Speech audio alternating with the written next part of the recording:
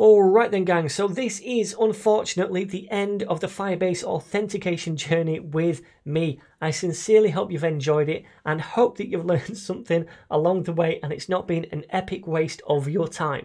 So anyway, in this course we've learned quite a lot, but it's all been about authentication with username, or rather email address, and password.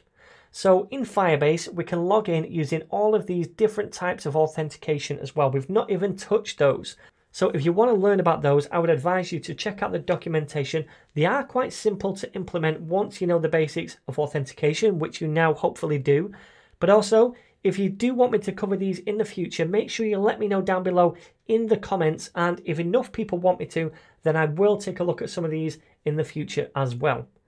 So if you also want to learn more about the Firestore real-time database, which we've used in this series, I do have a whole series on that, so you can go and check that out and learn more about it if you want to.